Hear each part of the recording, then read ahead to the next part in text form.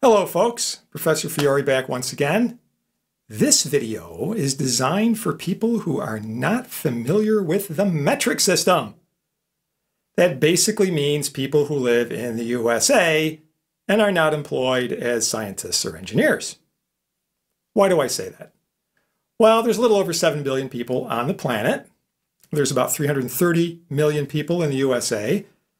So that means the US is a little over 4% of the global population. And really, the other 95% use metric as the default norm. So in the USA, you would go to the doctor and they would weigh you in pounds. They would get your height in feet and inches. You would pump up your car tires in pounds per square inch.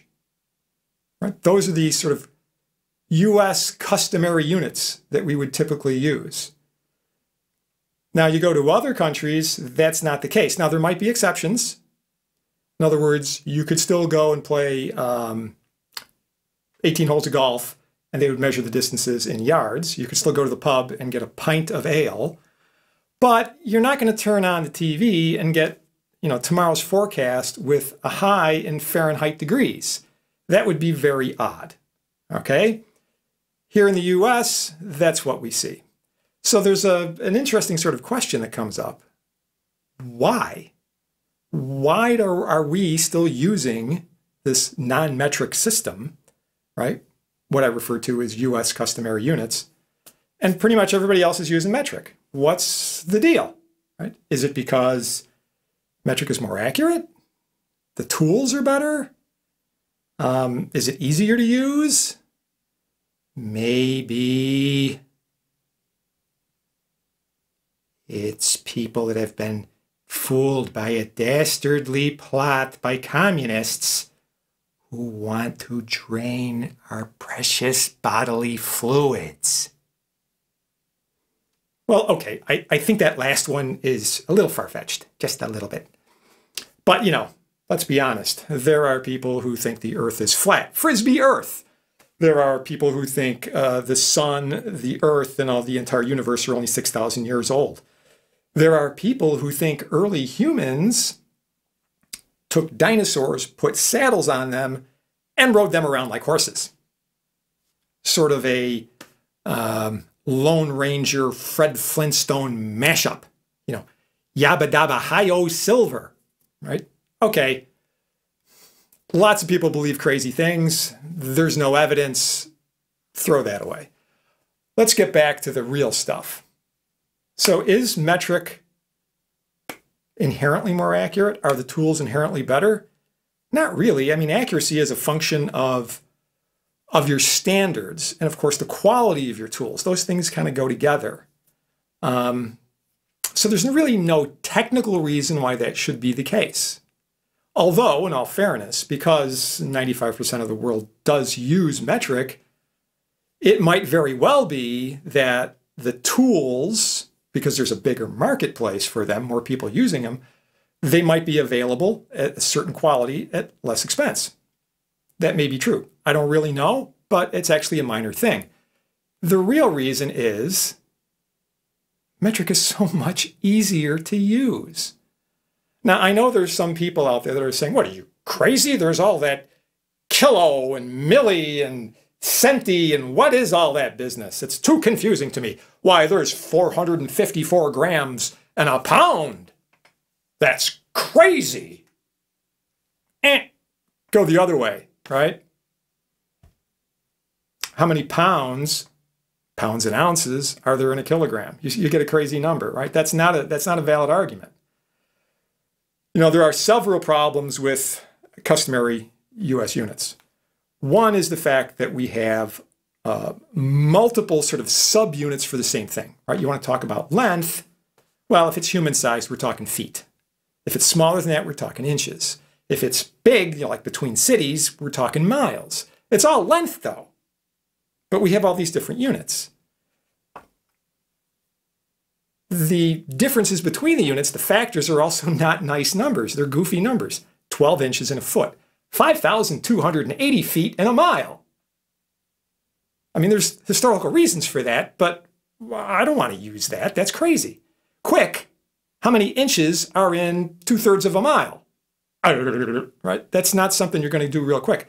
And we wind up with mixed units, right? Like I said, you go to the doctor, they measure your height, feet and inches. Oh, you're 5'11". Oh, well, that's kind of weird, right? It's not like 5.93 feet, right? It's not like money, you know, in a U.S. currency. 100 cents, nice round number, 100 cents makes $1. So there's no question. If you have 527 cents, there's no question that's $5.27, right? You just move the decimal point over 2 spots, boom, you're done. Okay? Now, suppose you were building a deck, let's say, or something like that, and you've got a railing, you've got a span, and it's 11 feet, 3 7/8 inches, right? That's the span. And you have 40 spindles, and you want to put the 40 spindles in, and you want to divvy them up evenly. So now you have to take that measurement and divide it by 40. But you can't just type in, 11 feet, 3 7/8 inches, because it's a mixed unit. So you have to go through some machinations, to actually get a proper result. Whereas if it was just, in metric, something like, 2.79 meters, you could just divide it by 40 and you'd have an answer. And there would be a decimal portion of it, and off you would go, right? There'd be no monkeying with this. You wouldn't have to be mixing these things together. It's part inches, it's part feet, it's part this, it's part that. And by the way, there are other units that aren't maybe as commonly used, like rods and furlongs, but they are there.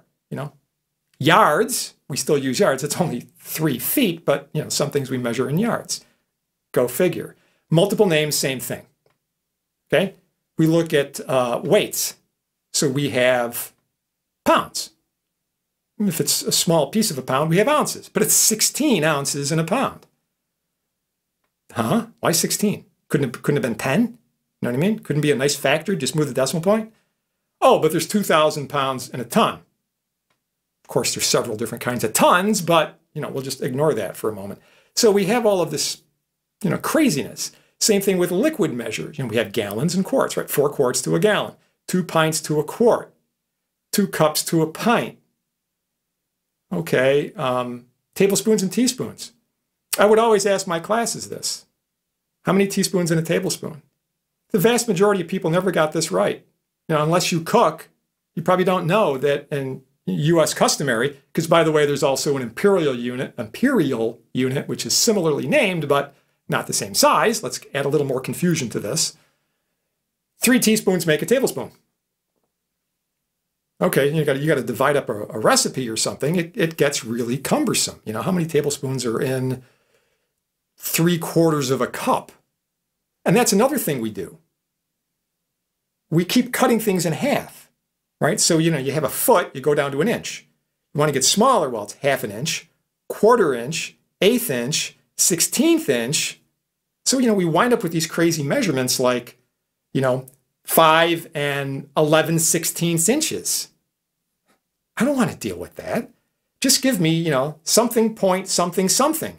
It's just so much easier. You can just, even if you can't do the math in your head, you can just get your calculator and punch the stuff in there, and you get an answer.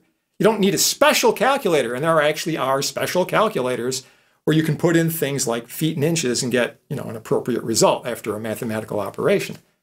But that's just extra work, And if anything, I think it turns people off of math, and it doesn't need to be that way. So in the metric system, we have 1 unit. If you're talking about distance, it's meters. That's it. If you're talking about mass, it's kilograms. Liters, if you're talking liquid. The only common unit we really have is time, which is seconds. 1 second is 1 second. There's no such thing as a metric second. Second is a second is a second. Okay? But if we want to make them big or we want to make them small, we just use multipliers, right? So that's where all the kilo, milli stuff comes in. You might be familiar with this from computer technology, right? Kilo is a factor of 1,000. Mega is a factor of 1,000,000, right? 10 to the 3rd, 10 to the 6th. You go up from there. Giga, a lot of people pronounce that giga. That's 10 to the ninth. That's a billion, right? Tera is the next one up, another factor of 1,000, a million million, in other words. You go down, it's milli, which is 1/1000th. Millimeter is literally 1/1000th of a meter. So you could say something is 0.15 meters, or just move the decimal point 3 places. 0.15 meters is 150 millimeters. It's easy, right? You go down from there. Micro is a millionth. So, there's 1,000 micrometers in a millimeter, and there's 1,000 millimeters in a meter. Okay, or centi is 1/100th. Cents, centi, cents. So you got 100 centimeters in a meter, and that's all we have to do. So the same thing, when you look at mass, you're talking about kilograms. You got grams. Okay, so a gram is 1/1000th of a kilogram. It's pretty small. We go from there, right? Liters, milliliters. So how does this compare? Because people are always worried about conversions. Well, the first thing I want to say about conversions is if the US converted, like we said we were going to do when I was just a little children, we wouldn't be bothered with conversions right now. We're the last country. Once we convert, the only people that are going to be concerned about conversions are going to be historians or people that are dealing with legacy equipment. That's it. We change, done. Everybody's metric. Why not? Okay, so in the meantime, how do you maybe get used to using metric? Well, there are some very simple conversions, approximations, right? And it'll be good for just day-to-day kind of thing. Not super accurate, but close enough, right? Close enough. So you hear meters, think yards. A meter is about 10% bigger than a yard. But if you think about it, most of the stuff that you measure, like if I said, how far away is that tree out there in the field? You might say, oh, it's 100, 150 yards away. Okay. What is that? Well, you could say it's 100, 150 meters. I mean, the accuracy of your estimate, the sort of fudge factor that you have on there is bigger than the difference between the size of a meter and the size of a yard. So, you just think, okay, meters are just a little bit bigger than a yard. The same thing is true with liters and quarts. A liter is just a little bit bigger, just a few percent bigger than a quart. So if you're talking liters, think quarts. Okay, just go back and forth with those. You go in the store, and oddly, right, you buy soda in liter bottles. I got a 2-liter bottle of soda. I got a 3-liter bottle of soda. But for some weird reason, milk we still buy in quarts and half gallons and gallons. There's some weird fixation we have with dairy products, apparently. I don't get it. But that's a simple sort of way to do it, okay? When we talk mass, and mass is a little bit different than weight, but as long as you're staying here on Earth, you can just use a very simple equate. It's no big deal. It's about a factor of 2.2 pounds to kilograms. So what you do is you take your pounds, you double it, add 10%, and you'll be there within a percentage point. Or go the other way, cut it in half, subtract 10%. So, I could say, well, I weigh 65 kilograms, 65 kilos, right? Shorthand. So double it, 130, add 10%, that's 13, 143 pounds. Bingo. You say, well, I weigh 180 pounds, what is that in kilos? Cut it in half, right? 180 cut in half is 90. Knock off about 10%, 9. So that leaves you at 81 kilos. Bingo, done, right? So those are your simple approximations that you can do to just get around this. But when we start working in engineering, when we start working in science, it's going to be just so much easier to have these units. There's only one unit, right? You got meters, you got kilograms, you got seconds, those basic kinds of things. Off we go. We're not dealing with all this other stuff. Okay. Now there are secondary units. Like for example, instead of pounds per square inch, we have pascals. Right? No biggie. Instead of Fahrenheit degrees, we have centigrade degrees. Some people call it Celsius degrees. Nice thing about that is 0 is freezing water, 100 is boiling water. Right? It's kind of convenient in that regard. Now, if you're thinking, well, this is all well and good, but it's going to cost me money to do a conversion, which is an argument that people made, back in the 70s when there was talk about doing this. the fact of the matter is not converting has already cost you money.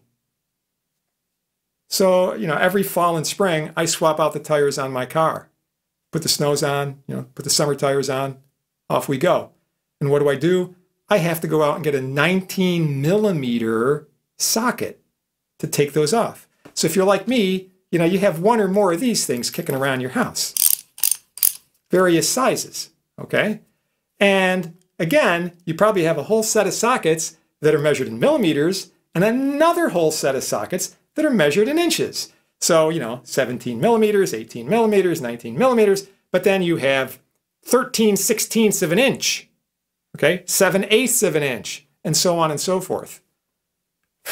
Hey, if we had converted, I'd only have millimeters, all right? So, yeah, you can continue using the US customary units, but it's just bogging us down, right? It's like you could decide to design and manufacture a diesel-powered impact wrench, right? You could do that. You could get it to work. It would be functional. It would do what you needed. But let's be honest. It would be bulky. It would be ugly. It would be cumbersome to use. So why do it? Why continue? Just change. And like I said, you wouldn't have to worry about conversions because everybody will be metric. Yay!